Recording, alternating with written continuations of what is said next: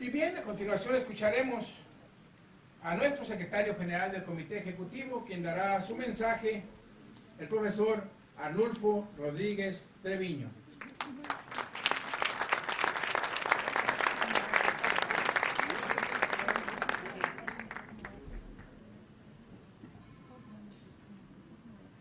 Muy respetable concurrencia a este gran panel que han construido mis compañeros del colegiado educativo, con mis grandes ponentes. Les damos un saludo, una bienvenida calurosa, de respeto y apoyo que nos brindan a los maestros de Tamaulipas, con todas sus experiencias que ahorita van a exponer. A nombre de nuestra presidenta nacional del CENTE, la maestra Educación Morales, muchas gracias. De veras que esta convocatoria va con un único fin, que los maestros de México estamos preocupados por el rumbo de la educación. Y tenemos un compromiso con nuestra patria y tenemos que construir un documento rector que sea un proyecto educativo a nivel nacional que le vamos a entregar a nuestro presidente de la República, el futuro presidente, para que en él vaya ahí el expreso de todo el sentimiento de todos los actores que queremos al país, en particular a la educación. Este encuentro nos fortalece a tanto padres de familia, alumnos, maestros, autoridades gubernamentales, autoridades de la Secretaría de Educación Pública, a los maestros y sobre todo a los niños y a los jóvenes. Los tiempos del país están difíciles, pero nosotros podemos salvar al país por medio de la educación. Es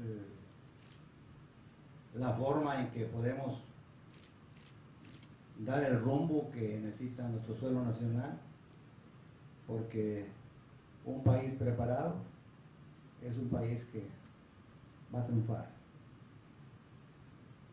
En los anales de la historia siempre ha estado el maestro mexicano, siempre ha estado el ciudadano responsable, el empresario, el político, el comunicador, el padre de familia, el ingeniero, el doctor, el licenciado, el que tenga una función responsiva en cualquier nivel. Siempre ha estado preocupado por dar de más, dar el extra, en qué debe coadyuvar para ser feliz, para tener lo que deseamos y construir conjuntamente todos el México que debemos de tener. Lo que nuestros antepasados otorgaron su vida para que disfrutáramos esta existencia que nos da el Creador y que nos sintiéramos siempre orgullosos de ser mexicanos. Y algo importante de ser mexicano pues es que cada quien cumpla con su deber. El CENTE siempre ha tenido aliados, el presidente de la República, y aquí en Tamaulipas nuestro gobernador Torre Cantú, y nosotros queremos ayudarle al presidente de la República, al gobernador de Tamaulipas y a los presidentes municipales con nuestro deber, y que cualquier trazo educativo que sea necesario, ahí estará el CENTE siempre coadyuvando, siendo aliado de las autoridades, de todas las instituciones, para cuidar lo más sagrado que tiene México, que es la educación. Y lo que tengamos que hacer los maestros, lo tenemos que hacer. Por eso yo me congratulo con la determinación de la maestra Educación Morales, preocupada siempre ella de que le demos la educación que merecen nuestros muchachos, nuestros jóvenes, pues aquí estamos tratando de construir conjuntamente con ustedes y los demás municipios y en todo el estado, construir un documento que vean las autoridades qué piensa México de la educación y cómo podemos nosotros dar el camino más apropiado en donde tengamos muchos más valores que en realidad hay una exigencia en la actualidad. Y siempre en ese documento que vamos a entregar, queremos que la Secretaría de Educación Pública en el país sea una Secretaría de Estado, que no sea vaivén de ningún partido político, más que se constituya con el sentimiento real de lo que piensa en el municipio, lo que piensa en el Estado y lo que piensa en el país. Por eso, respetable concurrencia, muchas gracias por acompañarnos a este evento, a este encuentro, y que sea para bien de lo más importante que tenemos, que son los niños y que son los jóvenes. Valorar profundamente aquí a mis amigos que están aquí presentes, que son gente pues, de una probada cultura, son gente que vienen aquí con nosotros en su casa, en la casa de ustedes, a exponerles a ustedes lo que necesitamos construir aquí en Tamaulipas. Una educación con planeación, una educación de que tenga una determinación de acuerdo con la condición del país, una educación en donde se construyan lo que necesita el país. Si necesitamos doctores, que se abra la medicina para doctores. Si necesitamos maestros, que se construya una escuela que sea para maestros. Si necesitamos abogados, es lo mismo, para que ya no haya más desempleados. ¿De qué sirve que formemos muchos licenciados, muchos doctores, muchos ingenieros y muchos maestros y no hay empleo para ellos? Por eso, pues tenemos que ser bien claros. Si hay una organización que siempre se ha preocupado porque México tenga tranquilidad, paz y prosperidad, ha sido el Sindicato Nacional de Trabajadores de Educación. Por eso, en buena hora, y muchas gracias por acompañarnos y que tengamos el éxito requerido en este evento. Así que muchas felicidades. Y me voy a permitir, a nombre de la sección 30 del CENTE, vamos a entregarle a mis compañeros pues un modesto agradecimiento para venir aquí juntamente con Pedro a darnos aquí una cátedra de lo que ustedes saben. Así que venimos a aprender de ustedes. Felicidades y éxito.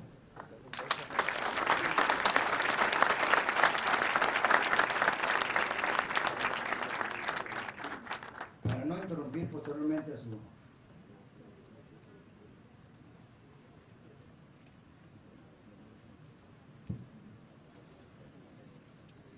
Dice así el documento que vamos a entregar, primeramente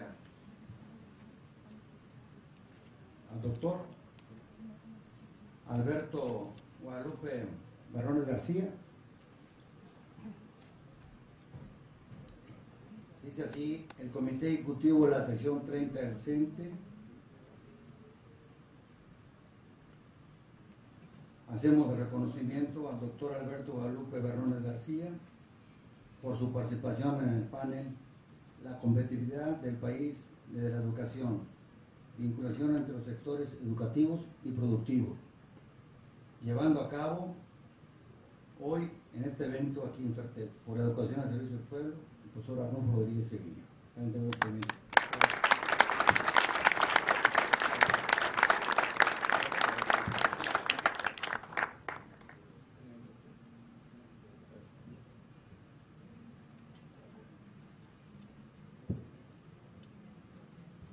Igualmente al ingeniero Miguel Mansur Pedraza, igualmente por su participación, ingeniero.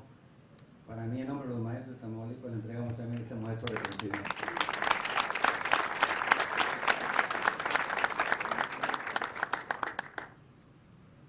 Igualmente, al ciudadano Jorge Homero Rodríguez Castro, igualmente, aquí amigo, en nombre de los maestros de Tamaulipas, hacemos este reconocimiento.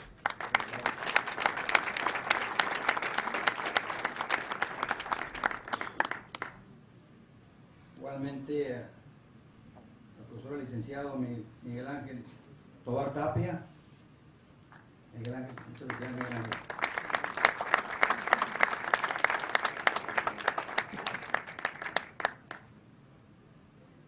Igualmente, a Dante Iván González Sánchez. Muchas gracias.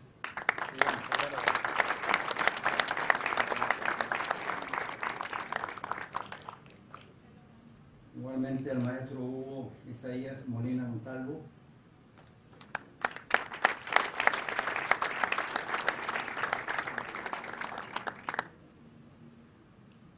Igualmente a la profesora Ovidia Saucedo Ortiz.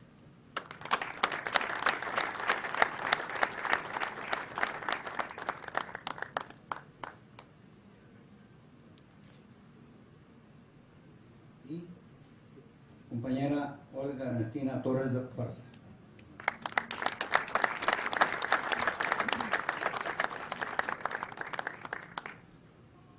Yo sé que es un cartoncito ahí, pero va de todo corazón, a nombre de los maestros de Tamaulipas. Con nada se les paga esta contribución, pero valoramos profundamente su apoyo. Ayúdenme a los maestros de Tamaulipas a construir un documento que enrumba lo que México necesita en educación. A nombre de la maestra Elvester Gordillo, mis respetos, mi reconocimiento y de antemano, muchas gracias. Que tenga éxito. Y como moderador de este panel fungirá el profesor y licenciado Pedro Javier Vargas García, quien es el coordinador estatal del 5º Congreso Nacional de Educación y 3er Encuentro Nacional de Padres de Familia, Maestros y presidente del Colegiado de Educación del Comité Ejecutivo de nuestra sección 30. A él le cedo la voz, a él cedo el micrófono. Muchas gracias, buenos días, bienvenidos todos. Muy buenos días, bienvenidos. Con la anuencia del secretario general de la sección 30, profesor Arnulfo Rodríguez Treviño, el compañero representante del Comité Ejecutivo Nacional en nuestro estado, Javier.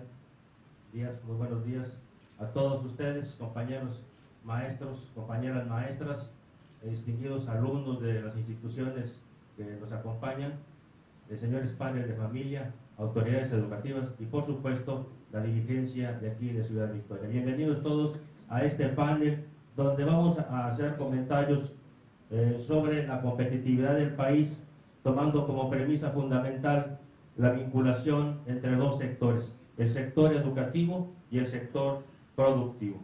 Si bien es cierto, incluso las propias autoridades, y en este caso el subsecretario de Educación Superior a nivel nacional, ha reconocido que las universidades y las instituciones de educación superior se han convertido en unas auténticas fábricas de desempleados, pero únicamente como señalamiento, pero no se ha planteado la necesidad de diseñar algunas políticas que nos permitan mejorar esa situación, de tal manera que responda el tipo de profesionista que se esté formando en esas instituciones que ofrecen carreras terminales de acuerdo a las necesidades del entorno social en donde estas instituciones se encuentran.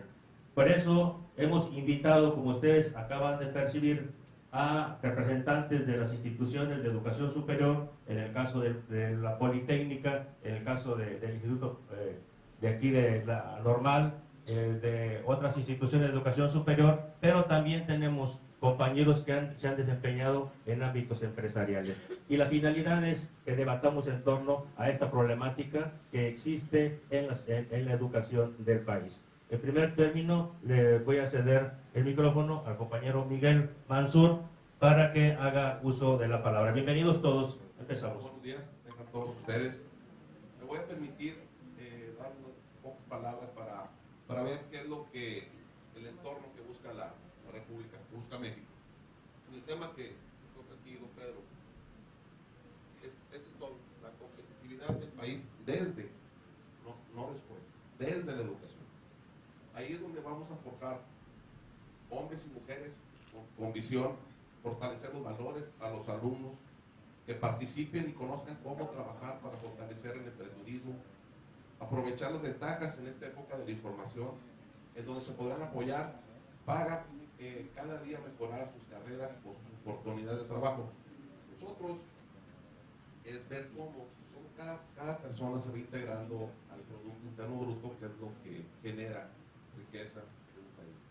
La educación, yo creo que la educación vale un 75%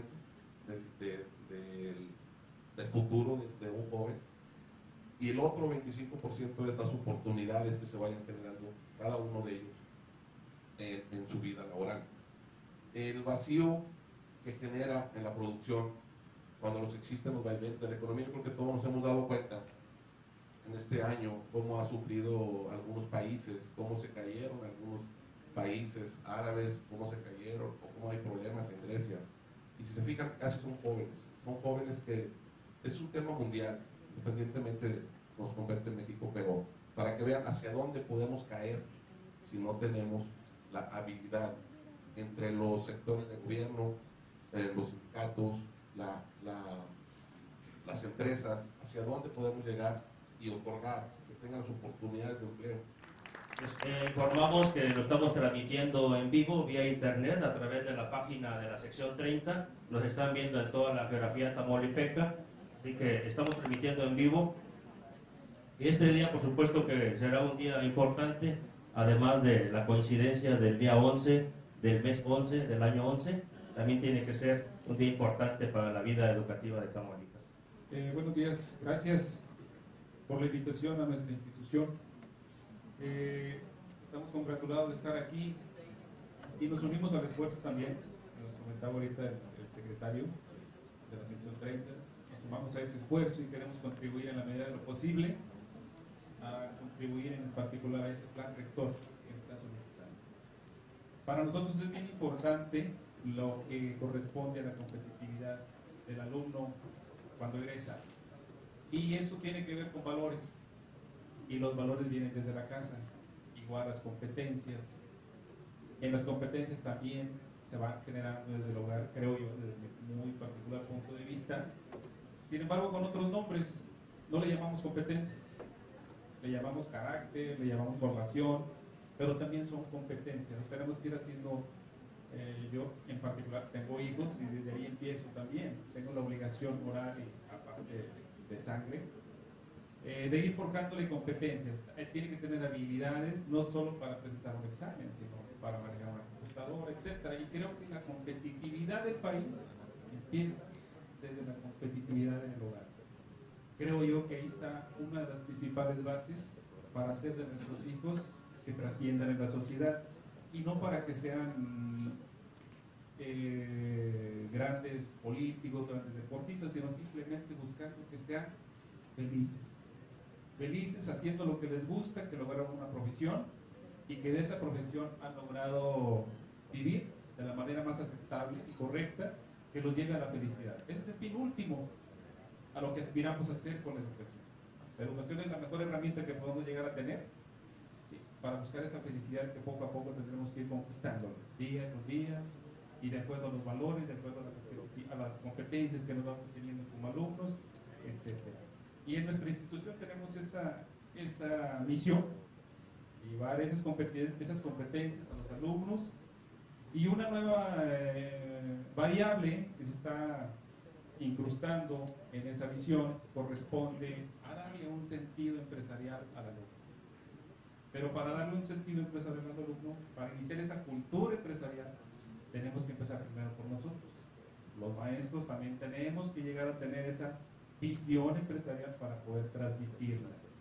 Y en ese sentido, ir cobijando al alumno en el sentido de darle una oferta más y hable de su futuro, que forme su propia empresa. Probablemente no se logre de la noche a la mañana, pero que al menos tenga esa alternativa y no solamente llegar a ser un empleado, sino a ser un empleador. Es una de las principales misiones que estamos por conquistar aquí en nuestra institución. Muchas gracias, Pedro. Buenos días tengan todos ustedes. Muchas gracias por invitarme a participar en este evento que para mí es muy importante, sobre todo porque abrimos un espacio para que las personas podamos hablar, podamos dirigir nuestros pensamientos, nuestras necesidades y que haya respuesta permanente de nuestras autoridades. La competitividad del país desde la educación. Soy una maestra de educación primaria, tengo un poco más de 30 años de servicio, algo de experiencia, me he llevado por la ideología de la asesoría técnica que me gusta mucho. Hemos visto pasar proyectos, hemos visto pasar muchos proyectos muy buenos, hemos visto la llegada de un nuevo plan de estudios, muy bueno también, planteado en las necesidades actuales y llevado a cabo no nada más al maestro, sino también al supervisor, al jefe del sector, a las autoridades, y me parece muy de acuerdo a lo que estamos viviendo plenamente en estos días. Ciertamente, como lo dice aquí el señor Miguel, y muy imperativamente lo que hablaba el profesor Arnulfo, los valores.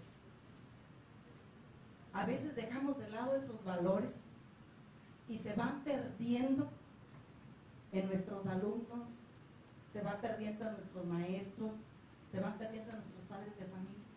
Pero también estoy muy de acuerdo en lo que dice el profesor del tecnológico. La educación se manda y no nada más viene a través de las escuelas, inicia en nuestra casa, la iniciamos nosotros como padres de familia y a veces la dejamos olvidar. ¿Por qué? Pues porque los días pasan, el trabajo, no nos dejan a veces ver realmente lo que tenemos que ver. Yo creo que nuestro plan de estudios en la educación primaria tiende a ver las necesidades actuales, cómo debemos desarrollar la educación y los aprendizajes en nuestros alumnos para que sean competentes a la hora de egresar de nuestras escuelas primarias. Y así llevar ese proceso en la educación secundaria y en los medios superiores. Pero yo pienso que debemos de tener muy en cuenta para poder trabajar y para poder llevar y desarrollar todos estos procesos, los valores.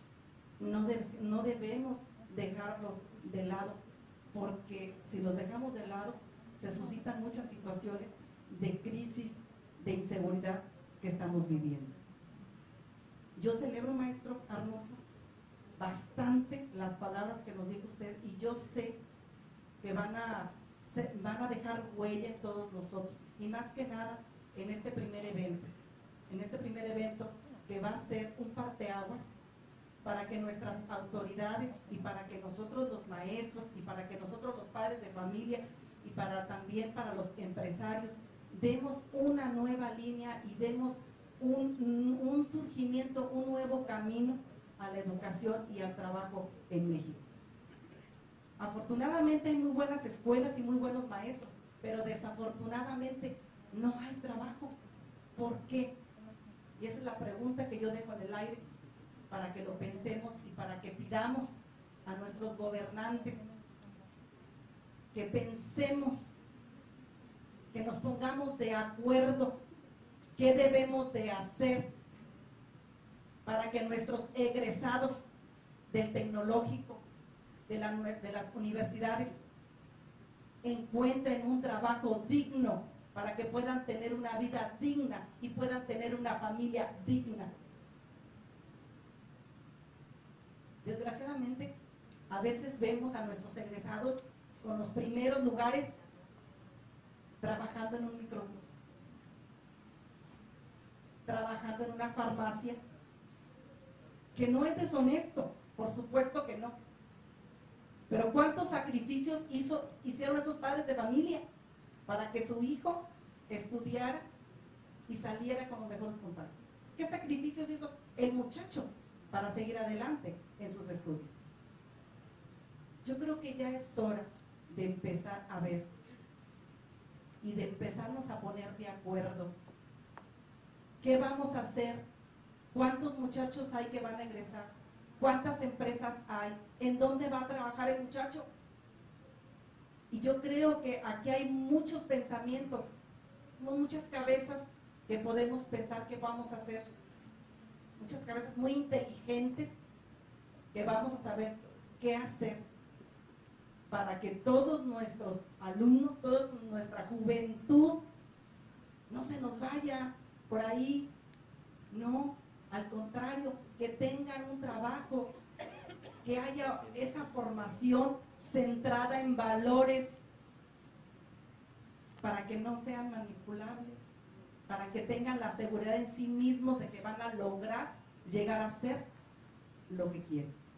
Y yo creo que en todo esto, todos y cada uno de nosotros tenemos una gran responsabilidad. Y que ojalá que gracias a este evento que inicia, podamos alzar la mano y decir, yo propongo esto.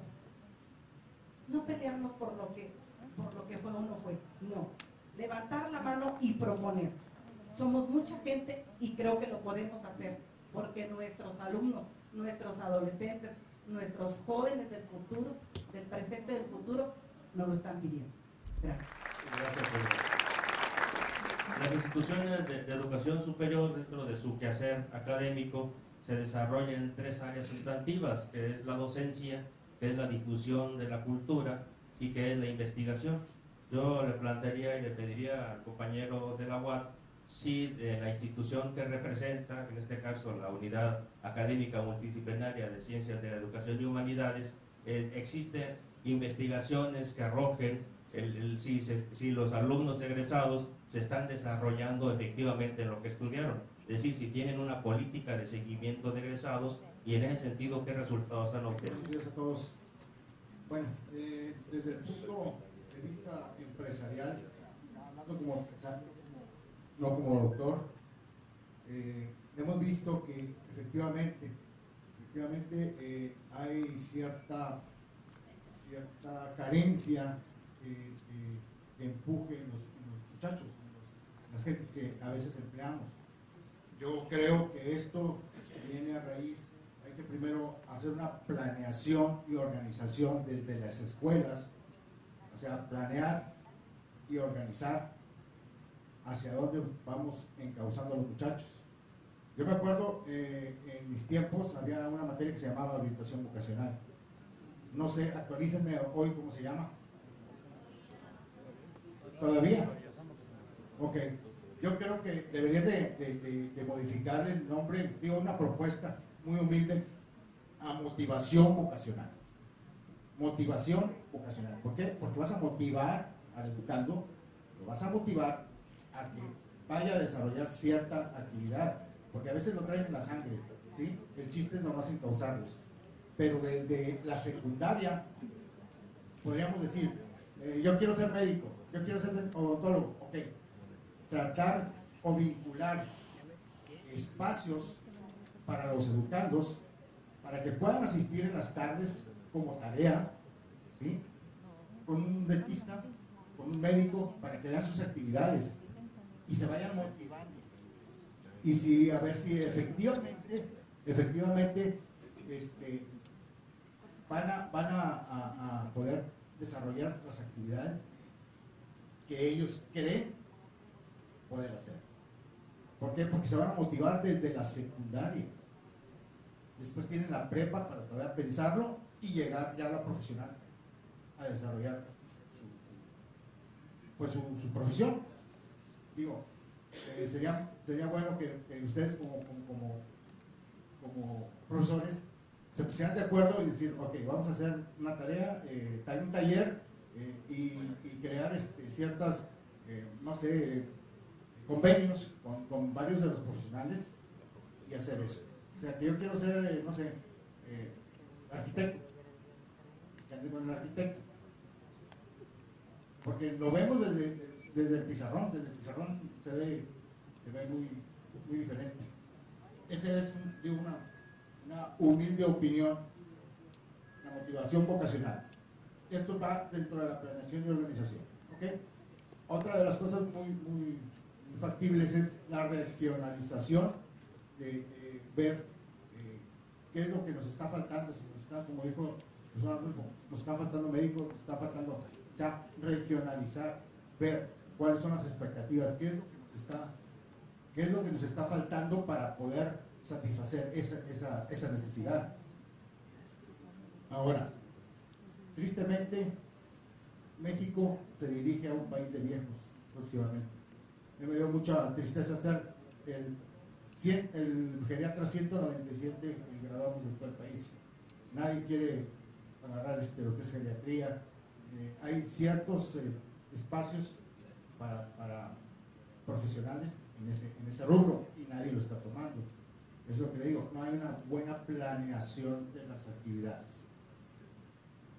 Aparte, dentro de la misma motivación vocacional que les estaba diciendo, pueden inyectarles a los egresados, ¿verdad?, que llegando a un trabajo puedan ellos desarrollar, crecer profesionalmente, innovar, desarrollar dentro de la misma empresa. Yo he tenido la fortuna de tener gente dentro de la empresa de nosotros que llegan y cambian ciertos paradigmas que había ahí, pero para bien. O sea, nosotros les soltamos las manos y ellos desarrollan, y muy bien, o sea, y van creciendo. Y otra de las cosas que nosotros tenemos es, crecen con nosotros y aún van a crecer más, los apoyamos para que sigan creciendo. No los dejamos ni los sometemos con nosotros, los dejamos ir, claro, ayudándolos para poder desarrollar mejores oportunidades. Mientras vayan creciendo todo, vamos a generar más fuentes de empleo para todos. Buenos días, muchas gracias por la invitación, maestro Pedro, y pues iniciaré diciendo que en este sentido la educación normal es un tanto diferente, la formación que se da a los estudiantes que en otras instituciones de las que ya han hablado los representantes, pero no por eso deja de tener su esencia también en el humanismo, en la formación de valores y en desear una sociedad con mayor calidad de vida, que es el fin último. Bien, diré primero que en el Estado existen 6 normales públicas, en las cuales hay 3 licenciaturas, la de preescolar, la de primaria y educación especial. La normal rural Maestro Lauro Aguirre de San José de las Flores, en donde laboro actualmente, cursan los estudiantes la licenciatura en educación primaria únicamente. Las 3 licenciaturas pretenden lograr competencias, que son habilidades, conocimientos, actitudes y valores, agrupadas en 5 grandes rasgos del perfil de egreso.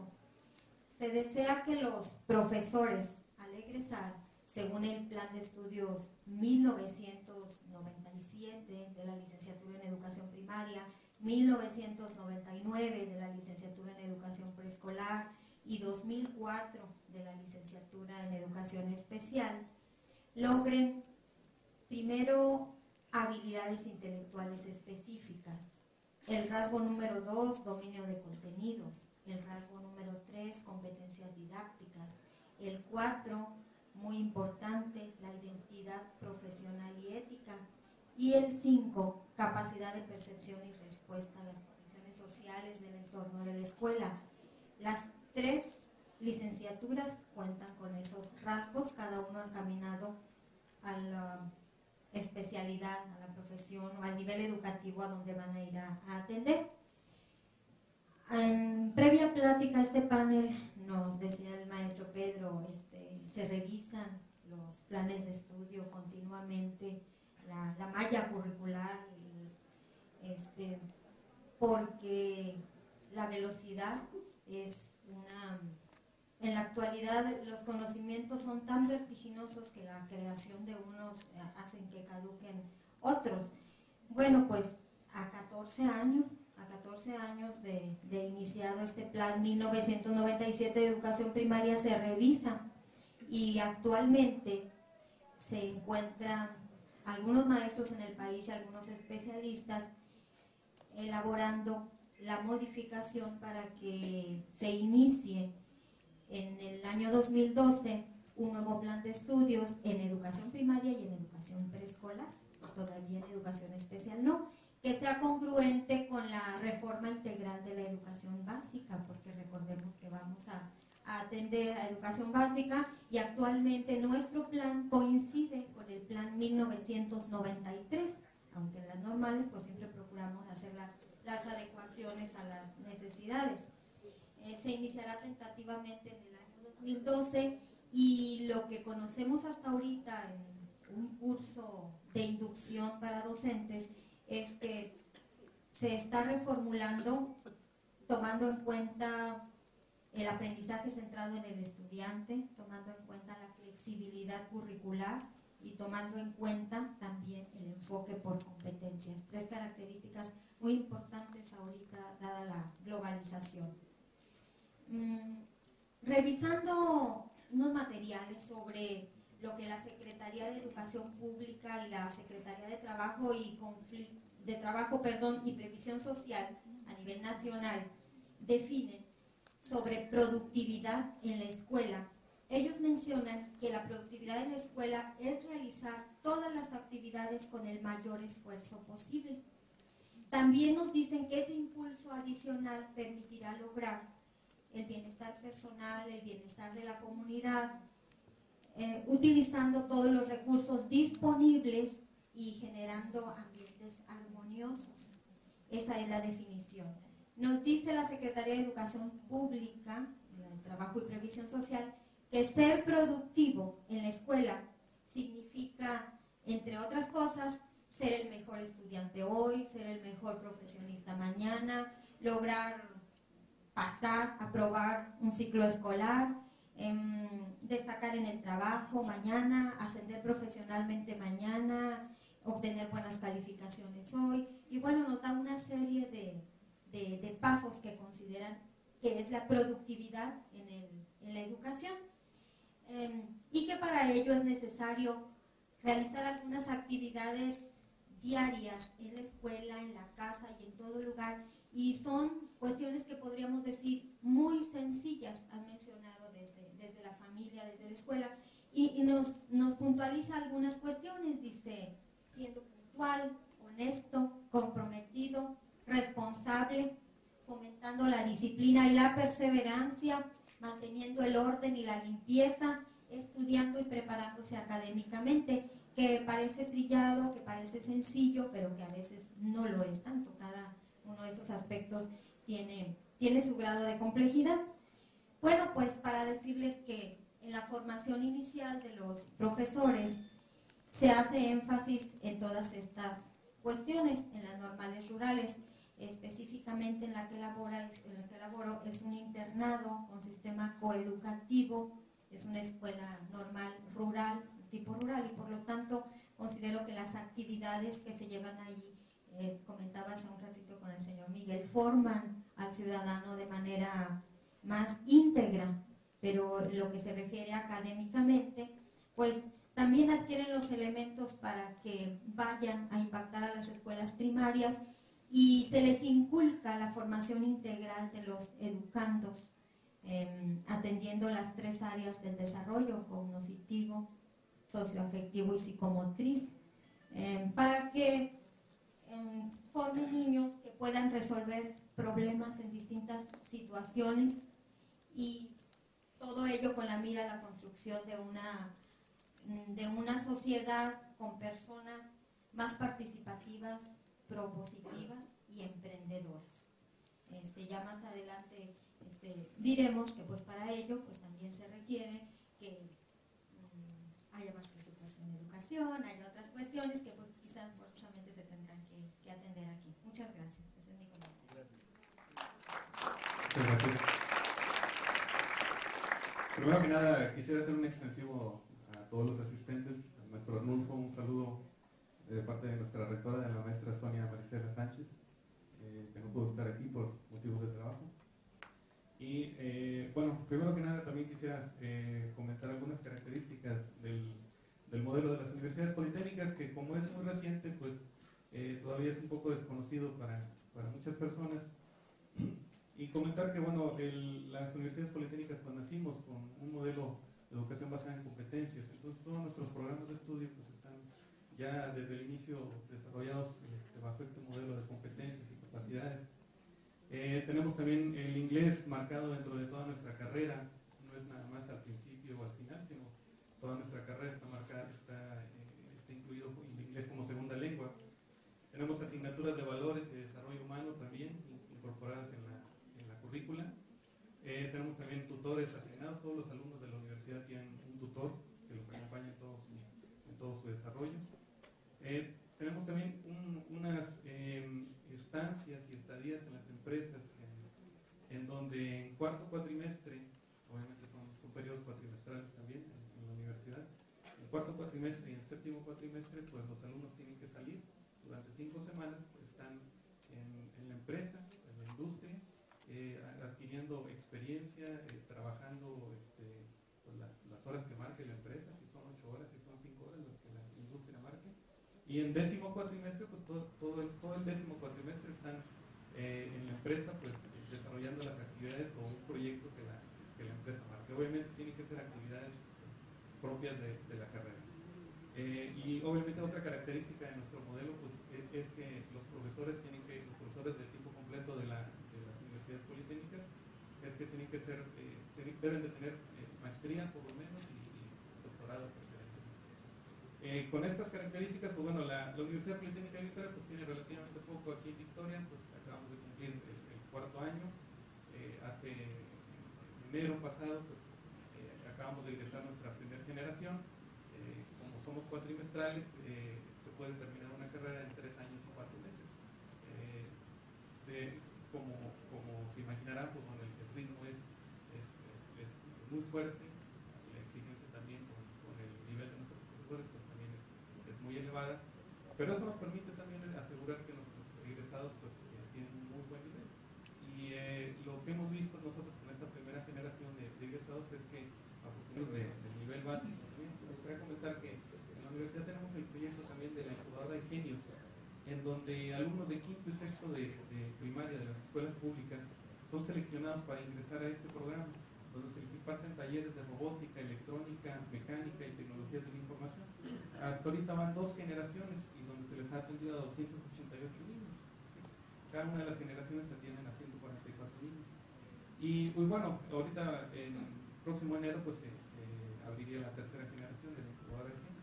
Entonces es una forma en donde la universidad pues quiere fomentar ese interés por la ciencia, por la tecnología. Parte de lo que hace la universidad es fomentar esto, trabajar con el interés por crear nuevos ingenieros, por crear nuevas generaciones que les interese la ciencia y la técnica. Obviamente que creemos y apostamos a que el futuro y el desarrollo de México está en la formación de nuevos ingenieros, ¿verdad? Sabemos que la ciencia y la tecnología pues es uno de los pilares fundamentales para el desarrollo de cualquier sociedad. Y obviamente pues necesitamos que haya más gente que se anime a estudiar ingenierías, entre otras pues, las que ofrecemos nosotros. Y una de esas maneras pues es desde la primaria pues, comenzar a inculcar este amor, estas ganas por estudiar electrónica, mecánica, todas estas tecnologías de la información. Y es una manera en la que nosotros nos hemos comenzado a vincular con el sector básico, con la educación básica. Y obviamente, pero no es solamente con el único sector con el que nos hemos vinculado. También con el sector productivo.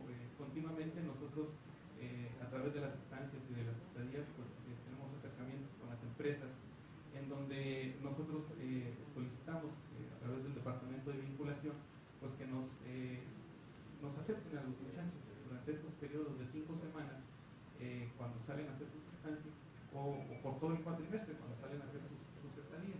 Obviamente no hay ningún compromiso de que la empresa les pague o les asigne ningún sueldo, simplemente ellos tienen que cumplir con realizar el proyecto, las actividades que la empresa les marque.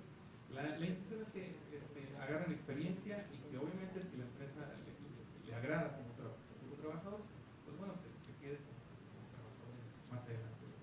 Y que ya no salga con ese problema con el que muchas veces aparecía, ¿verdad? Que ya no, al salir de la escuela pues le faltaba esa experiencia, ¿verdad? Que luego se tardaba pues por ahí 6 meses o un año en captar ese feeling de la empresa, ¿verdad?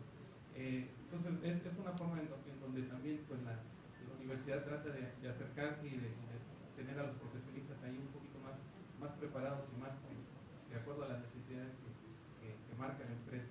Y también esa misma relación pues nos ha permitido acercarnos y ver, bueno, qué tipo de tecnologías, qué tipo de técnicas son las que requieren tus trabajadores, tus programadores. Te puedo hablar desde mi área de experiencia, ¿verdad? Como del área de tecnología de la información, ¿verdad? Entonces, bueno, ¿qué tipo de lenguajes, qué tipo de tecnologías son las que son más necesarias? Bueno, entonces ya de esa manera pues podemos decirles, bueno, vamos a armar un curso, un taller que nos permita adecuarlos a las nuevas tecnologías que nos están requiriendo en estas empresas o que nos están requiriendo en las nuevas, de acuerdo a las nuevas características que solicita el mercado, ¿verdad? De las tecnologías de la información. Entonces, simplemente hay que irnos acercando, ¿verdad? A las empresas. Obviamente, en esto es muy importante la cuestión del diseño curricular. En las universidades politécnicas continuamente tenemos reuniones para ver estos ajustes al diseño curricular, en donde pues sabemos, sobre todo en tecnologías de la información, cuestiones tecnológicas, esto es cambiante. Entonces, si nosotros no nos reunimos perdidos, pues, a lo mejor una vez al año, pues vamos a ocupar con que nuestros programas de estudio se van a quedar obsoletos en muy poco tiempo. Entonces es crítico que estemos a nivel nacional, estemos reunidos continuamente para ver qué ajustes hay que hacer, sobre todo con respecto, quizá los nombres de las materias no es necesario cambiarlos, pero sí los lenguajes, los tipos de tecnologías que se necesitan ver en ese tipo de materias. Una de las últimas instrucciones que se dio a nivel nacional es que ya nuestros planes de estudio tienen que estar homologados. Es decir, que si un alumno que está cursando la carrera de mecatrónica aquí en Ciudad Victoria ya puede irse a la Universidad de Zacatecas, la Universidad Politécnica de Zacatecas, y continuar sus estudios ahí también en la carrera de mecatrónica. ¿Por qué? Porque ya los planes de estudio ya están homologados. Entonces ya no hay ese problema de que sean diferentes planes de estudio en las diferentes universidades politécnicas. Entonces ya esa homologación que ordenó nuestro subsistema pues ya ha permitido esa movilidad entre diferentes universidades politécnicas. Y obviamente eso ha permitido que entre todas las carreras que manejan las diferentes universidades pues ya no sea un problema esa movilidad. Si por alguna u otra razón uno de los estudiantes quiere irse a otra ciudad, a residir a otra ciudad, pues bueno, ya no es tanto problema que se cambie en cuanto al plan de estudios, ¿verdad? Y bueno, con respecto a la cuestión de la generación de ideas, porque comentaron aquí brevemente ese tema, yo quisiera invitarlos por ahí al ingeniero Mansur, si por ahí tuviera una oportunidad. Nosotros en la Universidad Politécnica, al final de cada cuatrimestre, nosotros tenemos una exposición de proyectos de las diferentes carreras. Entonces, si ustedes como empresarios, mucho gusto también al doctor Vargas, si ustedes como empresarios tienen la oportunidad de asistir a esta exposición, a lo mejor por ahí surge alguna idea que les interesa apoyar y que quisieran ver con sus compañeros empresarios y decir, bueno, pues a lo mejor me sirve para mi empresa, me sirve este muchacho que trae algunas iniciativas interesantes del área de mecatrónica, del área de tecnología de la información, del área de manufactura o del área de pequeñas y medianas empresas, que son las que manejamos en la universidad. Cada cuatrimestre tenemos esa exposición de las diferentes asignaturas que manejamos. Y otro lugar en donde, bueno, cada universidad hace lo propio, pues son en las ferias de exposición, ¿sí? donde pues normalmente nos invitan como jueces a los diferentes profesores de distintas universidades y se muestran ahí los proyectos, y son proyectos en donde ganan tal o cual universidad, CBT, preparatoria, primaria, ganan, pero pues bueno, muchas veces se quedan ahí guardados esos proyectos y no se llevan más allá, ¿verdad? Y es una de las características que quizá nos ha faltado a nosotros como mexicanos, quizá darle seguimiento a esas buenas ideas que por ahí tenemos y que pues se quedan muchas veces guardadas ahí en el closet. Por ahí en una ocasión tuvimos hace como un mes más o menos vino Sánchez Charma,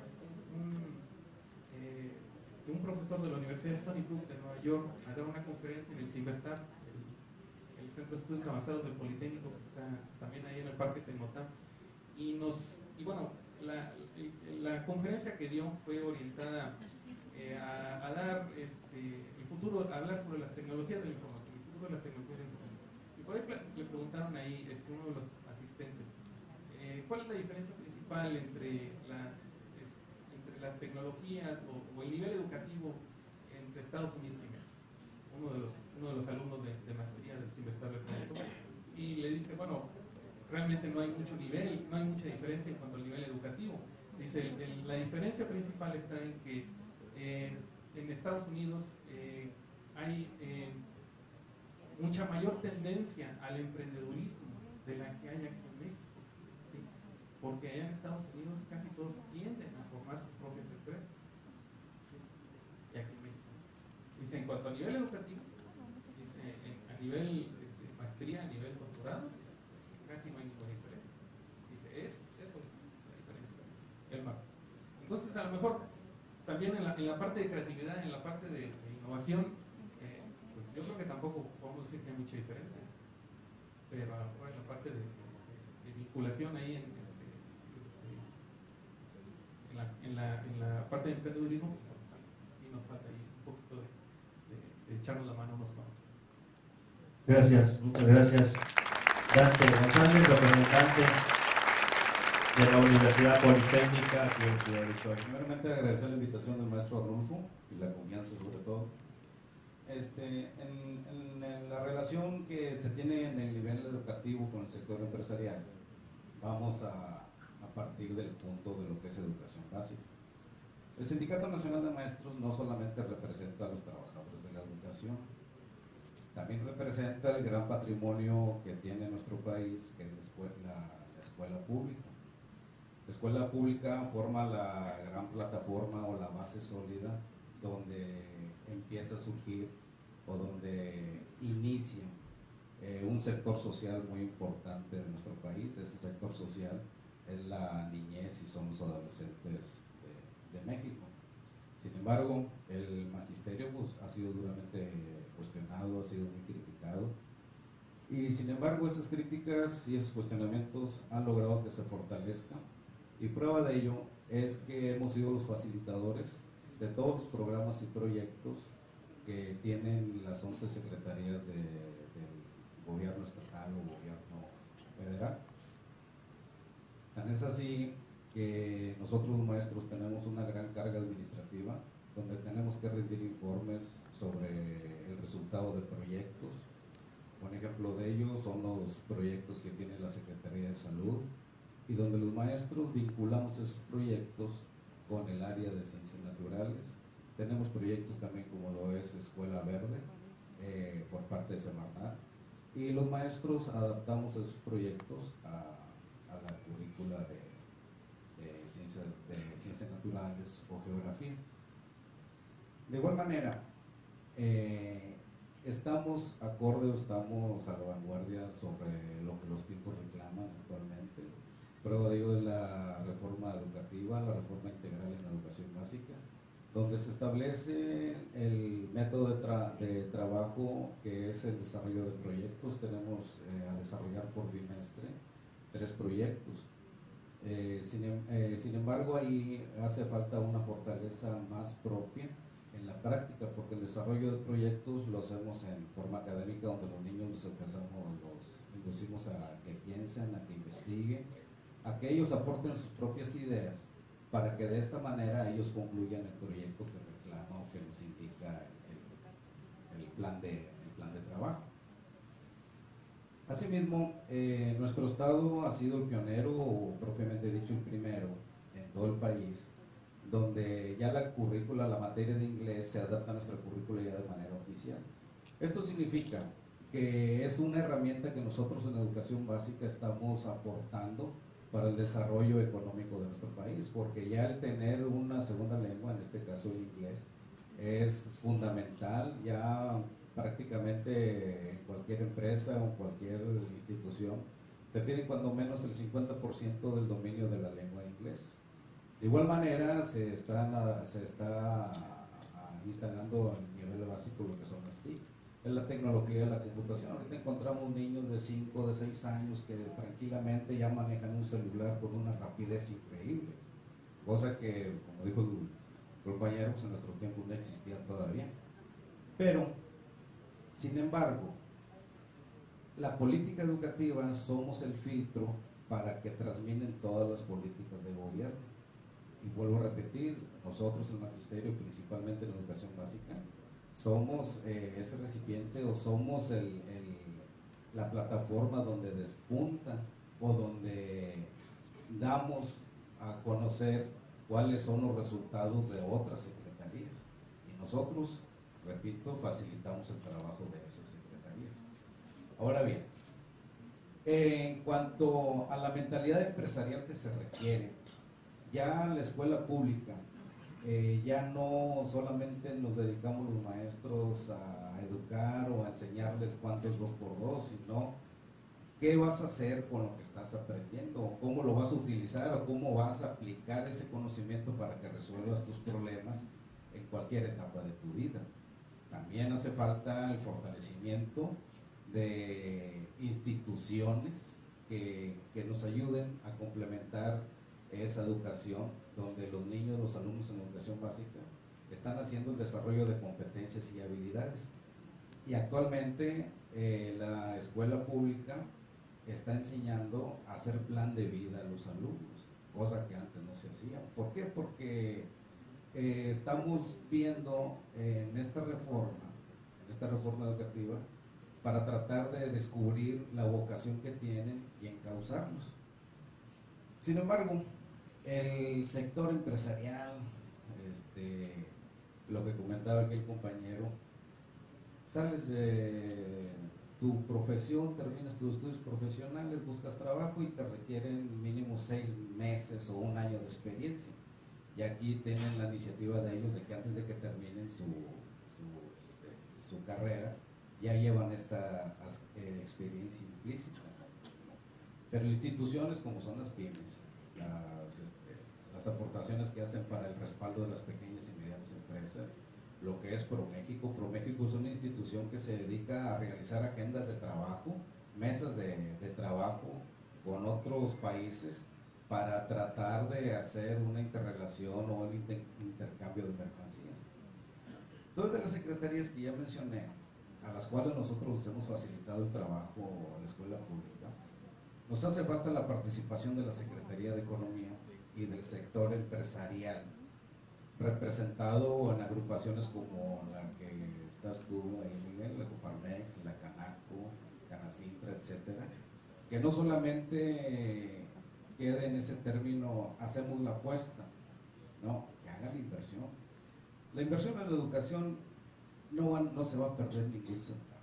La educación es una inversión en la cual se va a sustentar la economía de nuestro país. Ahorita lamentablemente los mercados, como ya se mencionaba, están muy débiles, están en una crisis que indirecta o directamente nos afecta a nosotros como país, y eso hace que la depreciación de nuestros salarios no tenga el alcance que nosotros requerimos en nuestras necesidades. Visto está que quienes se manifiestan en contra de esas políticas educativas son los jóvenes, son los estudiantes, son los que se han autodenominado los indignados. En la República de Chile, los estudiantes hicieron una manifestación tremenda porque su gobierno redujo el presupuesto para educación. Entonces, ¿qué es lo que pasa con nosotros?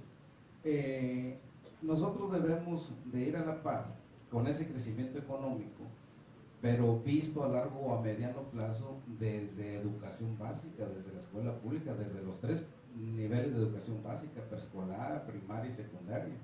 ¿Cómo puede ser eso? ¿Cómo podemos despertar nosotros el espíritu empresarial de los alumnos?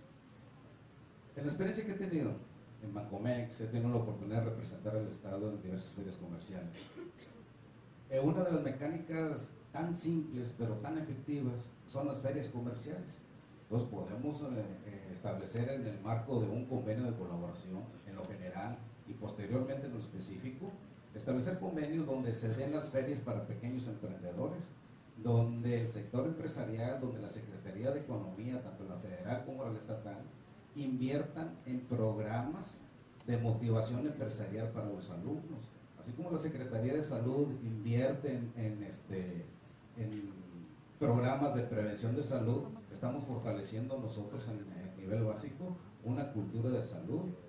De igual forma, quienes egresan de las diferentes carreras o profesiones, comentábamos al inicio de este ciclo escolar, tuvimos la oportunidad de platicar con el director académico de la Universidad del Valle de México. Entonces, dentro de todo eso, decíamos, vamos a fortalecer una cultura de salud. ¿Cómo lo vamos a hacer? Vamos a realizar una feria de salud durante una semana en la primaria que se requiera, donde las 10 especialidades de nuestra universidad atiendan a la población infantil, para que de esa manera quienes tengan vocación para hacer la carrera de medicina, independientemente del fortalecimiento de la cultura de salud, se motiven junto con padres de familia, porque tenemos la gran corresponsabilidad, tenemos responsabilidad doble como padres de familia y como maestros. Entonces, entre todos tenemos que primeramente enriquecer ese patrimonio que tenemos, que es la escuela pública, para, partiendo desde ese punto, no esperar a que ya egresaron del instituto, del politécnico, de la facultad X, etcétera, y ya tratar de ver si eres competente. Un ejemplo, lo comentábamos en la Facultad de Derecho. Podemos establecer un convenio marco de colaboración en el cual los egresados de la Facultad de Derecho, algunos vayan y realicen su servicio social en la escuela pública, porque del universo de egresados, no todos lamentablemente van a tener la oportunidad de realizar una carrera dentro del Poder Judicial, pero sí van a tener la oportunidad de aportar su experiencia en nivel básico, prestando su servicio social en actividades como las que tenemos los maestros, que dentro de una de ellas es la actividad de elegir diputados, de elegir gobernadores, de establecer la cultura de valores, de establecer la cultura de la legalidad, y coadyuvamos también en el fortalecimiento de la materia de formación cívica y ética, que es el eje rector de la reforma educativa que tenemos actualmente. Entonces, una de las propuestas o sugerencias es realizar un convenio marco de colaboración entre instituciones como Canaco, Coparmex, y propiamente que ustedes sean los portavoces, al igual que nosotros, y gestionar ante la Secretaría de Economía aportación de su presupuesto para realizar proyectos de motivación empresarial entre los alumnos de educación básica. Bueno, por nuestra parte, en el Instituto Tecnológico de Ciudad Victoria tenemos la plena conciencia de que es importante vincular al alumno con el sector productivo, porque es importante enseñarlo o que vaya aprendiendo a relacionarse con el fin de obtener ganancias económicas. Bueno, escuchando aquí a los compañeros hablar sobre la competitividad y sobre cómo ayudar al alumno a formar ese hábito, esa enseñanza, ese aprendizaje sobre la competitividad para que logre tener a su debido tiempo un empleo digno. Recordando, yo formo parte de la Sociedad de Maestros y Padres de Familia del Estado de Tamaulipas, y hace unos años elaboramos un proyecto educativo fincado y con la finalidad de transformar la organización escolar en las escuelas primarias. ¿De qué estamos hablando? De una escuela que tenga abiertas sus puertas mañana y tarde, como lo estamos viendo actualmente. Pero una escuela abierta donde una de las finalidades fue que el padre de familia tuviera un lugar donde dejar a sus hijos y que tuviera la atención debida por sus maestros. Anteriormente íbamos a la escuela, ¿verdad?, en la mañana, de 8 de la mañana a 1 de la tarde, y pues la mayoría de los trabajos que tenemos pues requieren de más tiempo y siempre con la preocupación de dónde vamos a dejar a nuestros hijos en la tarde, quién nos los va a cuidar, ¿verdad? Entonces nosotros elaboramos este proyecto en la cual estaría la escuela abierta, siempre abierta, y donde la finalidad existente sería la organización escolar. ¿Cómo sería esto? Aquí se intentaría que el alumno tuviera la oportunidad de poder desarrollar sus habilidades, sus conocimientos, de acuerdo a diversos proyectos. A mí siempre me ha gustado mucho cómo trabaja educación preescolar en cuanto a la elaboración de proyectos con sus alumnos. ¿Qué es lo que el alumno quiere aprender hoy? Y cómo el maestro va dirigiendo esa atención y esa forma de pensar del niño. ¿Qué quiere ser? ¿Qué quiere aprender? ¿Cómo lo quiere lograr y cómo lo quiere realizar? Entonces, a mí me gustaría mucho, maestro Arnulfo, que leyera nuestro proyecto. Lo vamos a dejar para que usted lo vea y que algún día nos dé la oportunidad de darle seguimiento a este proyecto. Solamente felicitarlos a todos ustedes porque llevan a cabo una gran labor, porque son los segundos padres, como bien lo dijo mi papá hace muchos años. Hazle caso a tu maestro es tu segundo padre. Es cierto, porque son parte de nuestra formación. Los felicito a todos ustedes y créanme, sinceramente, desde el área de las empresas están las puertas abiertas para todos sus educandos. Gracias. Nos enfocábamos simplemente en los números, es decir, 10 egresados en tal institución educativa, pero no sabíamos qué es lo que estaban haciendo, ¿no? Nos dábamos cuenta de repente que estaban fuera de su ámbito de formación profesional. Ahora, gracias a esto, se ha podido aumentar el número. Por ponerles un ejemplo, una de las primeras reuniones de empleadores, de las inquietudes, era que nuestros egresados carecían de ciertas habilidades de investigación para la realización de proyectos.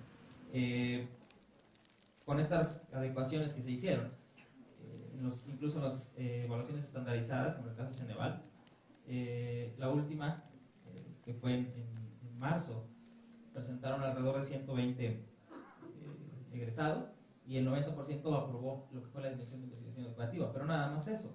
Nosotros lo vimos también reflejado al interior de la institución porque aumentó el número de estudiantes que optaron por la opción de titulación que fue tesis, es decir, ya no nada más tenían o tienen ese conocimiento, sino que también lo han aplicado. Entonces, eso ha sido fruto de la reunión con los empleadores, de conocer sus inquietudes, porque bueno, a final de cuentas es donde nuestros egresados van a desempeñarse, ¿no? Y si no tomamos en cuenta esa opinión, pues estaríamos desfasados. Entonces, por eso agradezco este espacio y bueno, ojalá y continúen con eso. Agradecer el espacio. Gracias. Y bueno, más también como comentario final, pues comentar el interés por la Politécnica como sabrán de fomentar la ciencia y la tecnología, y cómo hemos participado últimamente también en muchas convocatorias de CONACYT, en particular de apoyos para proyectos del tipo de Innovapyme y de Proinnova. Y estos, bueno, para aquellos que no están enterados, son fondos que apoyan la relación o la vinculación entre la empresa y el sector educativo. Esos pueden participar cualquier empresa que nada más debe tener su registro ante su RENIECIT, su registro ante CONACYT, y pues pueden obviamente participar en las convocatorias donde se les apoya y tienen que vincularse con alguna institución educativa que tenga también su registro ante CONACYT, y pueden elaborar un proyecto, participar y bajar recursos. Obviamente la intención es que se desarrolle alguna innovación, algún desarrollo tecnológico de beneficio para la empresa y obviamente pues se pueden bajar recursos que sean para equipamiento, para becas para estudiantes, para becas para estudiantes clausura para becas estudiantes de maestría o doctorado. Entonces, pues de esta manera el gobierno con así pues, busca fomentar esta relación entre la empresa y el sector educativo. Entonces, nosotros ya hemos participado con diversas empresas en este tipo de convocatorias y pues bueno, si a través del ingeniero Mansur, a través del doctor Barrones, pues se puede seguir participando, pues la Universidad Politécnica está con las puertas abiertas para este tipo de convocatorias. Comentábamos algo como una especie de anécdota en otra reunión que tuvimos. Surge una pregunta. Decían, ¿cuánto cuesta educar a un mexicano? Y dice, bueno, pues ahí están todo el mundo haciendo cuentas, preescolar, primaria, etcétera. No, si la respuesta es bien fácil. Educar a un mexicano cuesta $2.85. Porque es lo que uno paga en la caseta de cobro de Reynosa o de Matamoros, donde cruzas al otro lado. Nada más estás allá, te pones tu cinturón de seguridad, vas por la derecha, respetas el límite de velocidad, no ves la luz amarilla y le aceleras para alcanzar, pasar, te paras, no tiras basura. Cuando vas a ver un bien de servicio de consumo, no tocas las cosas, estableces un orden, haces fila para servirte, haces fila para pagar, te levantas tranquilamente y llevas la basura a su lugar. Pero nada más agotamos el día o los 2 días que estamos por allá, cruzamos hacia México, te quitas el cinturón, vámonos y apúrale y que mire y que tiras basura. O sea, lamentablemente es la realidad, a todos nos ha pasado. Entonces estamos enfrentando aquí una falta de fortalecimiento de cultura de valores, como bien lo decía maestro, que es el pilar o es la columna vertebral que debemos de fortalecer, debemos de dejar bien firmes para que todos los objetivos, todas las metas, todos los caminos que ahorita estamos llevando en este mundo pues que se mueva a base de economía, a base de trabajo. Las empresas, Miguel, yo creo que una parte de las propuestas o una parte de lo que requieren las empresas es establecer y poner en la mesa, decir, el perfil que necesitamos nosotros es este, y vamos a trabajar junto con ustedes en educación básica, en los tres niveles, y decir, requerimos este perfil de técnicos, de profesionistas, pero no lo voy a buscar nada más con los acuerdos de colaboración en las universidades o en las politécnicas. Vamos a buscarlos desde un principio, vamos a establecer esa cultura, vamos a establecer esa mentalidad, pero con mucho respeto como empresarios, el costo de inversión no lo van a ver en forma inmediata. Entonces, aquí hay que tener confianza y hay que tener fe y hay que invertirle en la educación. Esa es la mejor inversión que se puede hacer.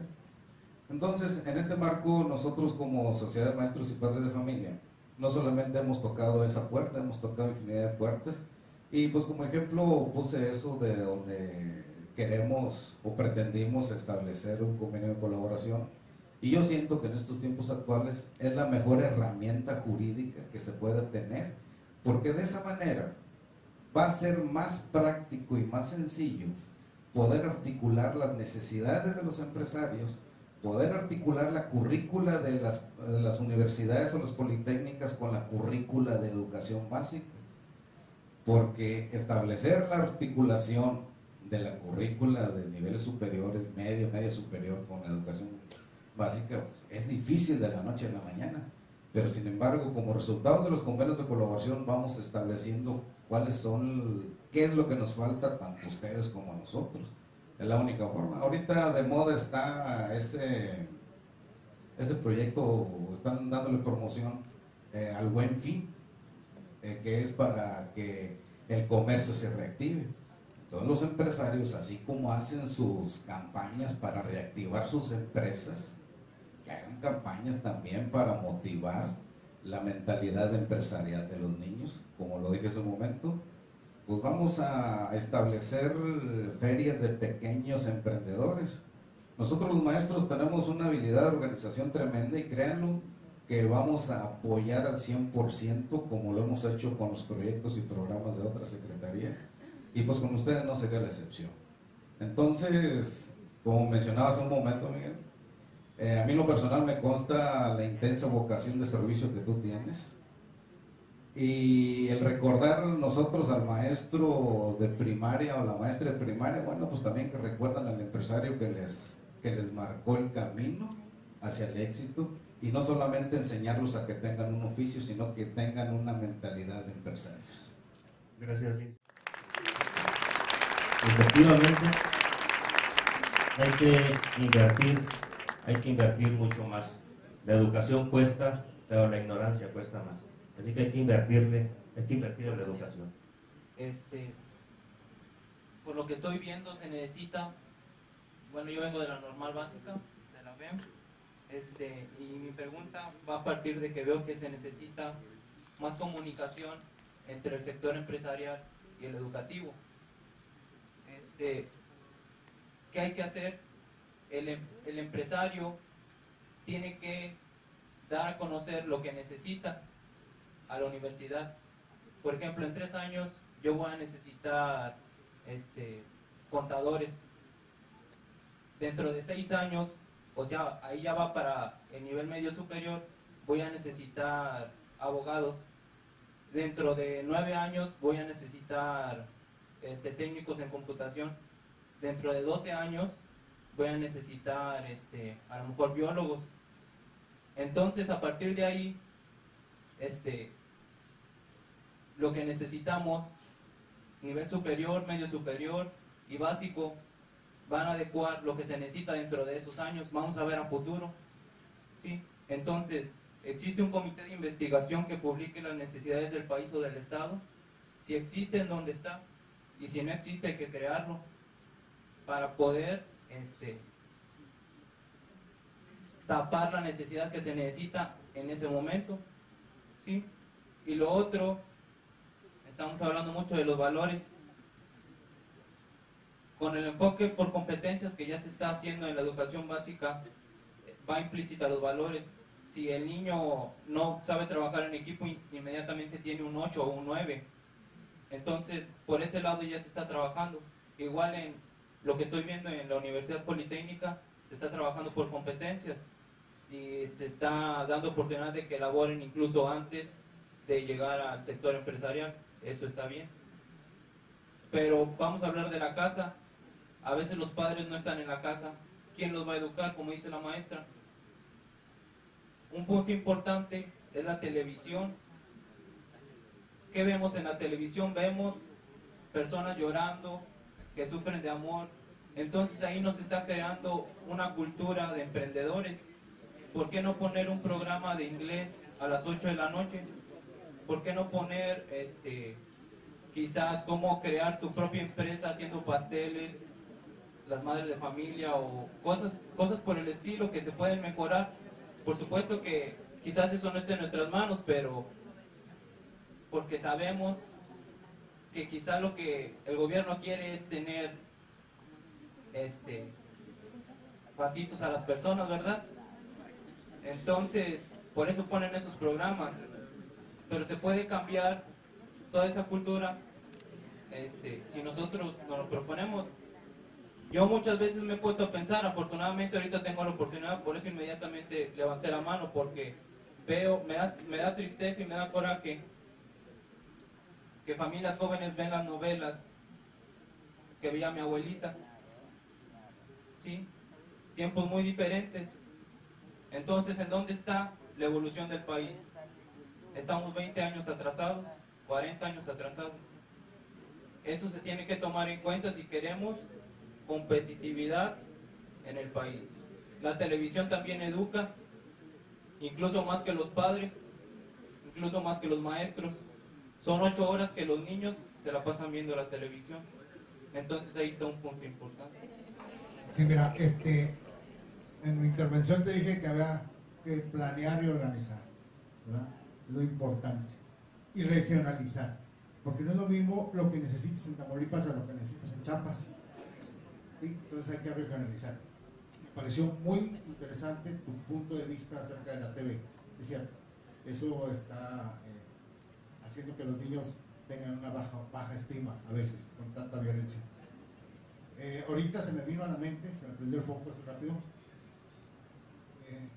decir, bueno, ok, ¿por qué no crear una televisión TVCEP o TVCENTE? ¿Sí?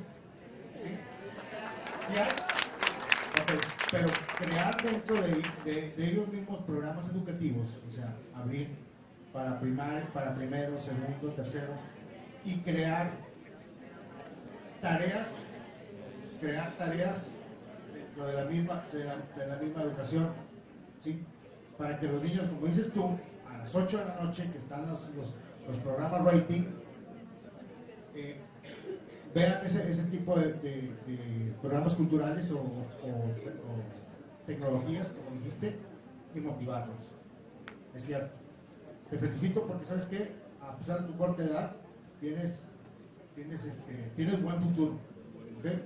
Y no estamos en La Voz México, pero bueno. Más que una pregunta, quiero compartir con ustedes una experiencia.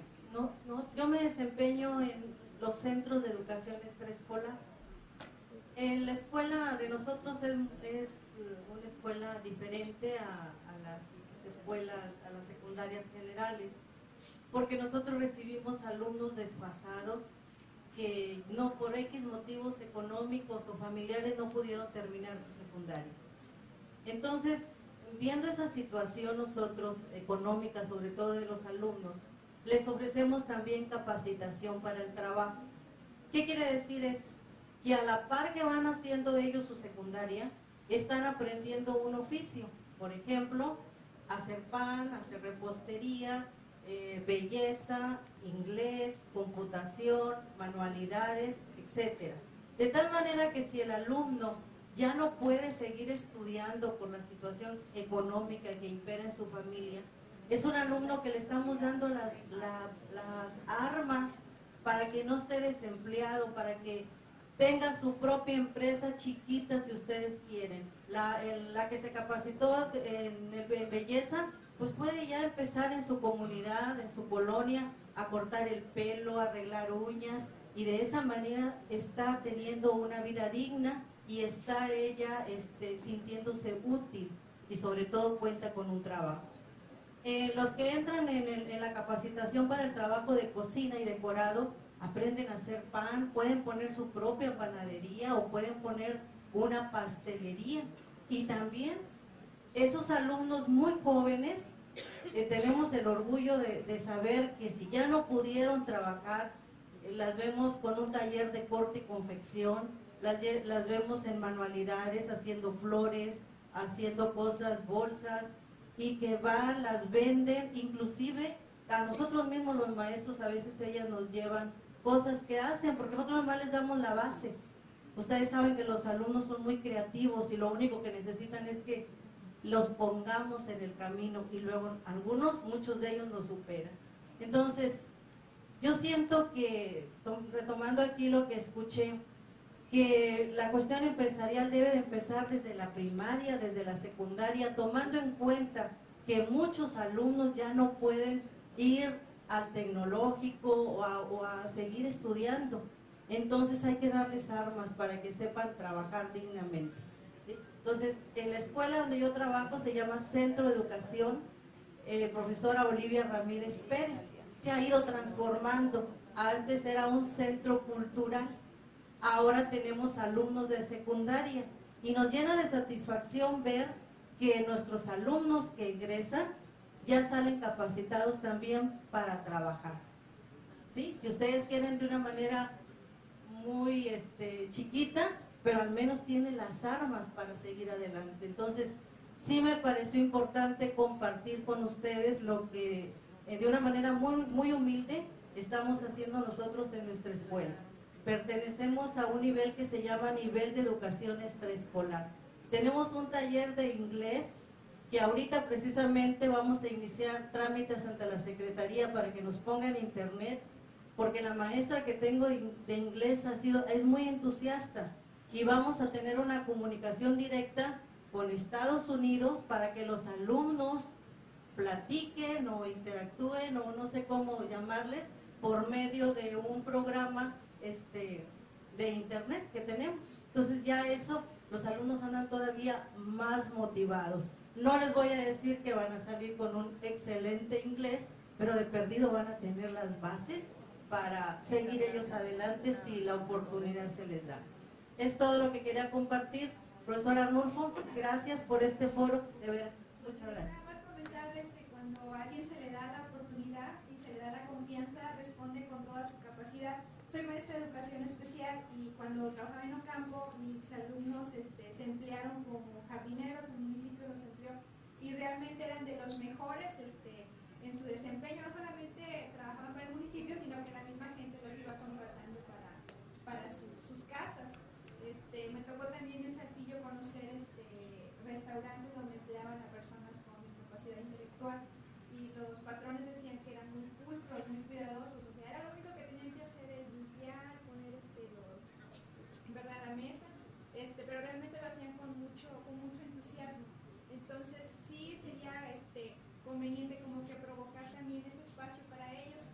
Afortunadamente aquí el profesor Arnulfo nos ha apoyado con emplear a los chicos de las escuelas egresados de educación especial, y aparentemente parece algo muy sencillo, pero realmente tiene una fuerza bien impactante en la familia, porque había una de las familias que hacían quesos y uno de los muchachos hacía quesos muy ricos, lo voy a traer a vender, pero impactaba porque no nada más es al niño le dan el empleo o al joven, sino que la familia se levanta y a la vez impactas en la sociedad porque ves que todos tenemos los mismos derechos, impactas y mueven muchas cosas. Entonces sí sería conveniente también como comunidad, ¿verdad? Ir empezando a crear esos ambientes, es provocar y a la vez es retar y vamos a ver que va a haber muchos beneficios y mucho impacto social. Gracias. Yo sí tengo una pregunta, profesor Pedro, y al panel. Se habla aquí en voz de diferentes representantes de las organizaciones de la sociedad civil, y yo creo y estoy de acuerdo con el panel, y por ahí se dice, estamos también de acuerdo, que el futuro de la educación va a estar en manos de la sociedad civil. En la medida que la sociedad civil nos organicemos y demandemos una mejor educación, esta se va a dar, porque vemos, se han establecido ahí deficiencias, insuficiencias, dicen algunos, vemos propuestas, y yo creo que todo esto pudiera ser motivo, como lo está haciendo el sindicato, ¿verdad?, por iniciativa de la profesora Lesteller y aquí en el Estado respaldando a nuestro líder, el profesor Arnulfo. Yo creo que este es el camino, que sea la sociedad quien demande esa mejora de la educación, que sea la sociedad quien plantee cuáles son nuestras necesidades. Creo que en esa medida vamos a avanzar, porque aquí ya ha habido varias voces donde se dice qué proponemos, qué necesitamos, qué estamos padeciendo, y creo que de ahí debemos partir, de una gran cruzada nacional, donde todos los actores de la sociedad civil aporten su sentir, aporten sus propuestas, y que de ahí culmine en un gran proyecto nacional, pero a la vez pediríamos que fuera un proyecto de Estado, no un proyecto seccional, porque a nosotros nos llega, todos los presentes lo saben, nos llega la parte del plan nacional, ¿verdad?, la parte sectorial, que el Consejo de Educación, pero ahí nos dice de tal año a tal año, y son exactamente 6 años, y se acabó. Y tenemos la gran incógnita, bueno, todo lo que de aquí se avanzó, se logró, ¿qué sigue? ¿Qué sigue? Y tenemos todos esa gran incógnita porque el próximo año va a haber cambio y no sabemos Si vamos a continuar, o eso va a cambiar, o va a retroceder, no sabemos. Por eso, felicidades maestro, felicidades a la maestra, que se le plantee al nuevo presidente, al nuevo secretario, pero repito, que esto sea la base para hacer un gran plan, pero de Estado. Ahora va mi gran pregunta. ¿Están las condiciones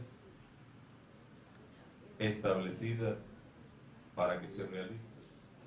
Yo creo que las condiciones sí están y son urgentes. Independientemente de que cada uno tenga una labor en la vida, todos somos sociedad civil, todos somos integrantes de una gran masa en México. Somos los pobladores, somos los que hacemos más grande la república, o la podemos debilitar. Yo creo que ahorita, oyendo también a los panelistas, creo que todo el mundo hablamos de lo que hacemos y cómo lo hacemos, pero aquí yo creo que nos falta algo que me permitiría también, profesor Arnulfo. A mí me da mucho gusto que el sindicato esté participando. Yo no sé si venga alguien de la SEP, de lástima. Deberían estar para que se enteren el labor que... A mí me gusta mucho la integración que quieren, el paso que están dando ustedes respecto a... No necesitamos a la SEP en un momento dado para desarrollar los planes, porque hay muchas estrategias. No estoy gritando.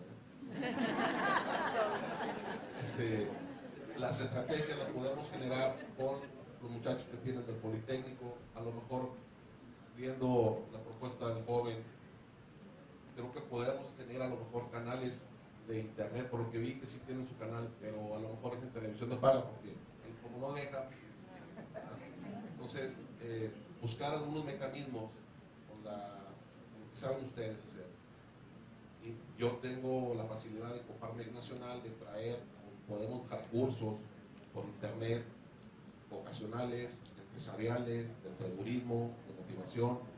Parte de mi trabajo en desarrollo regional, yo tengo que ver con muchos proyectos regionales de desarrollo, y lo más fundamental es cómo lo logramos, cómo lo vamos a hacer. Me toca integrar a veces educación, a veces escuela, que hay problemas en los huertos, o cosas que a veces no las vemos aquí en Victoria o a nivel estatal, pero sí creo que podríamos hacer un gran esfuerzo. Volvemos a juntar antes del próximo foro que hagan.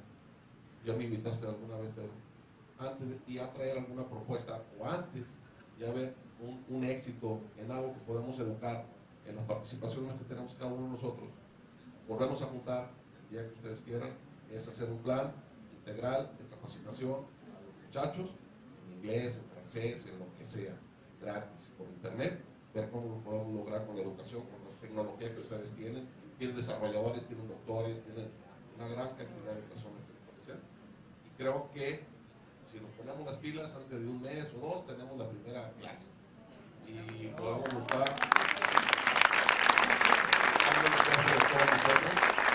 y empezar a trabajar en las escuelas, en las aulas, en las bibliotecas. Pongan la primera clase ahí en el salón, independientemente de la currícula que tienen, es la motivación hacia el futuro de lo que queremos hacer. Muchas gracias. Felicito a todos los panelistas por tan valiosas aportaciones que nos han compartido el día de hoy. Felicito al CENTE por crear este espacio y me felicito a mí por pertenecer a este extraordinario gremio. Ya vamos en el 5º Congreso Nacional y estos son espacios excelentes para exponer todas estas inquietudes.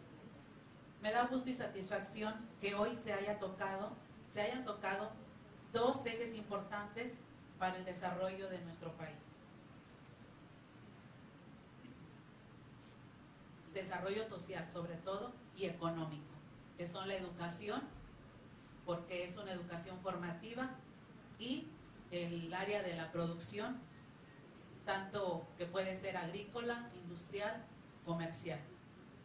Que estos dos ejes vinculados en función de las necesidades del país son y serán el detonante para impulsar el desarrollo pleno de México. Pero para que esto suceda, que yo creo que es un anhelo de todos los que estamos aquí, de todos los mexicanos, tiene que haber personas como nosotros, personas que hablen el mismo idioma en esos lugares donde se toman las grandes decisiones, que lleven las voces de nosotros a donde se deben de escuchar. Pueden hacer infinidad de lugares y uno de ellos es en el poder legislativo, pero que sean personas comprometidas para que esto pueda rendir frutos y rendir resultados, que no importando el pensamiento o la ideología, lleven la voz de todos, la gente como nosotros, porque primero o antes que cualquier color, antes que cualquier proyecto personal, está el proyecto nacional, y sé que si queremos asegurar el presente y el futuro de nuestro país. Agradecemos la presencia también de los panelistas. Muchas gracias a todos.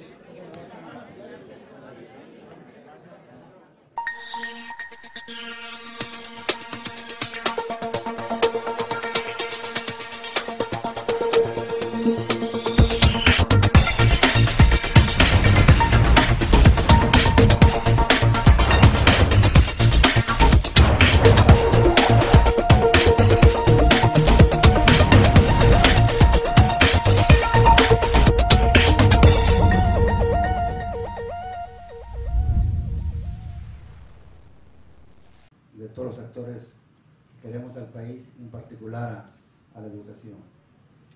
Este encuentro nos fortalece a tanto padres de familia, alumnos, maestros, autoridades gubernamentales, autoridades de la Secretaría de Educación Pública, a los maestros y sobre todo a los niños y a los jóvenes. Los tiempos del país tan difíciles, pero nosotros podemos salvar al país por medio de la educación. Es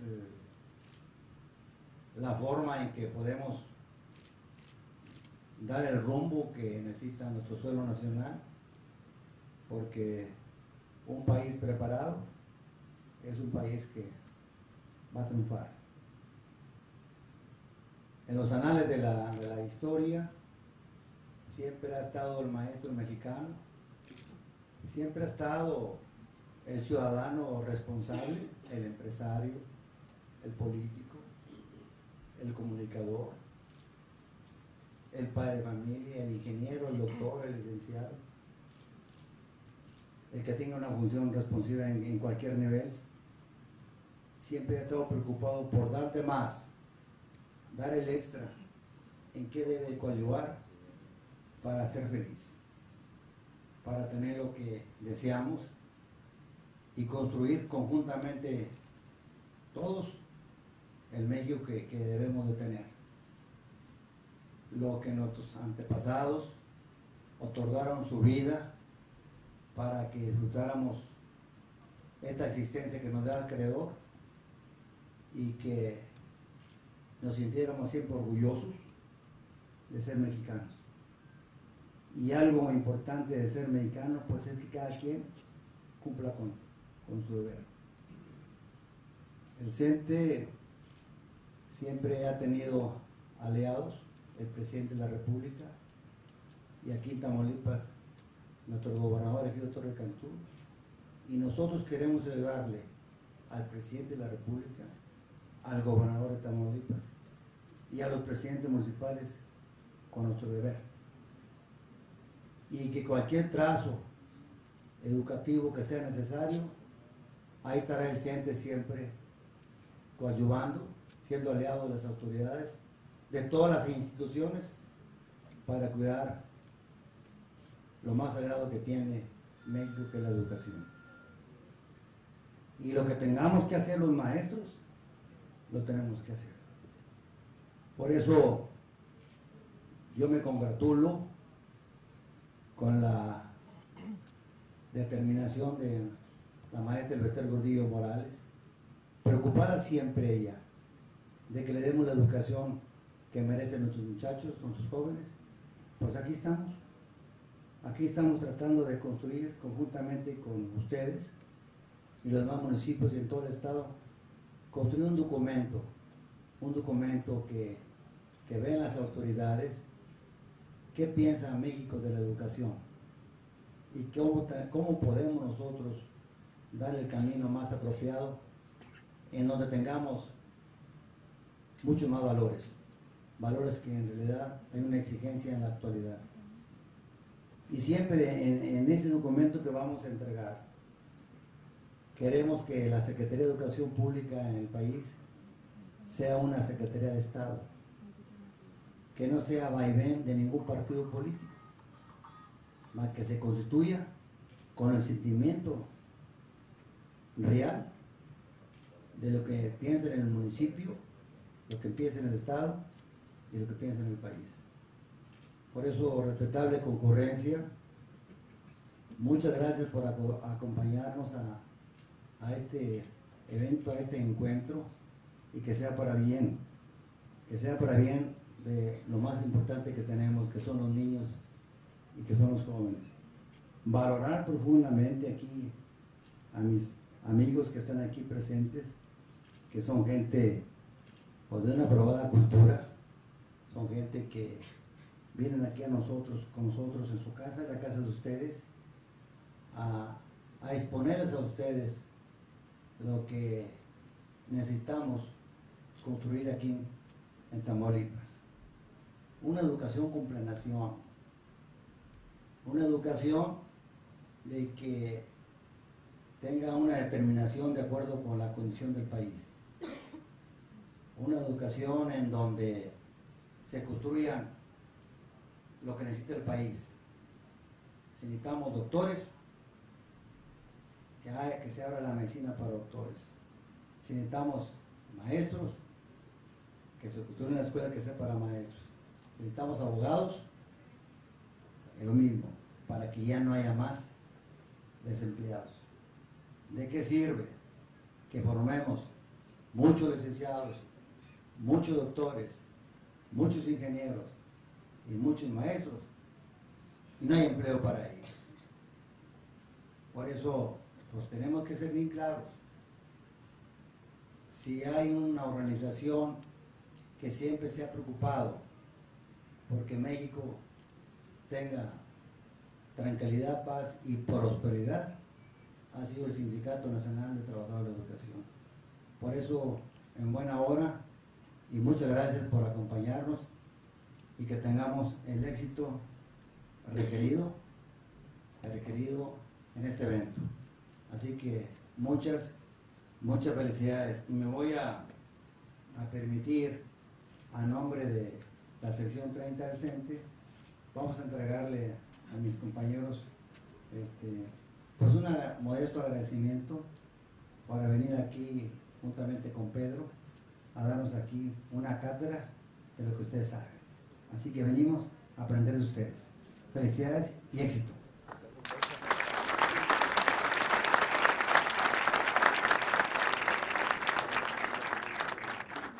Para no interrumpir posteriormente a su...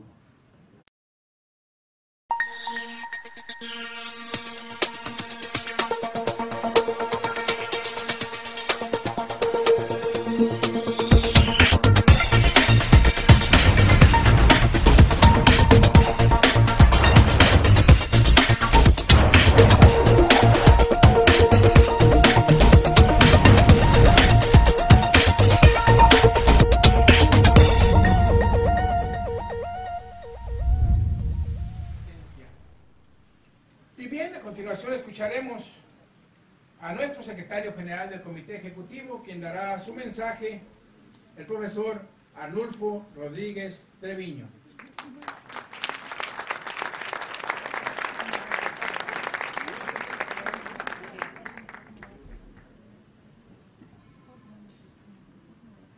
Muy respetable concurrencia a este gran panel que han construido mis compañeros del colegiado educativo, con mis grandes ponentes.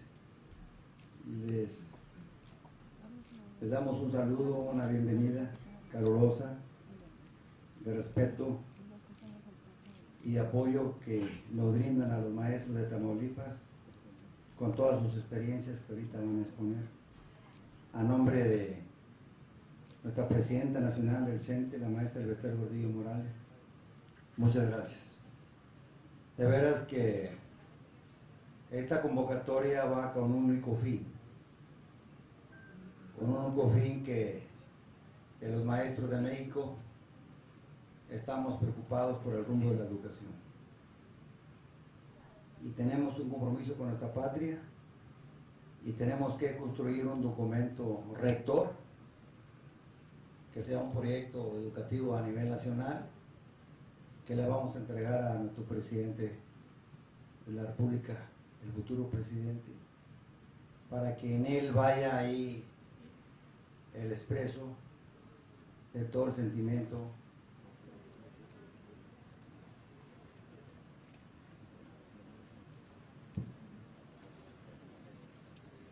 dice así el documento que vamos a entregar primeramente al doctor Alberto Guadalupe Barrones García. Dice así: el Comité Ejecutivo de la sección 30 del CENTE hacemos el reconocimiento al doctor Alberto Guadalupe Barrones García por su participación en el panel La competitividad del país desde la educación, vinculación entre los sectores educativos y productivos, llevando a cabo hoy en este evento aquí en SARTET por la Educación al Servicio del Pueblo, el profesor Arnulfo Rodríguez Sevilla.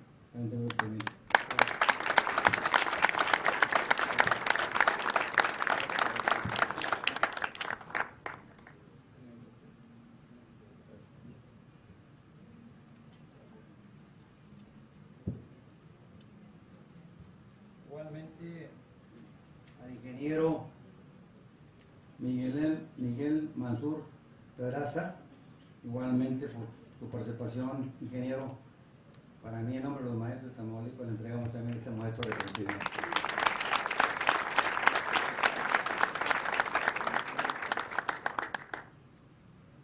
Igualmente al ciudadano Jorge Homero Rodríguez Castro, igualmente aquí, amigo, en nombre de los maestros de Tamaulipas hacemos este reconocimiento.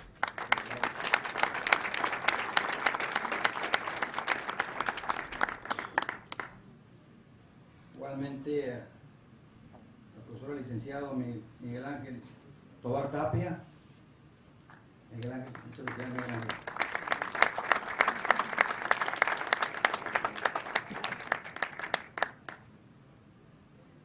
Igualmente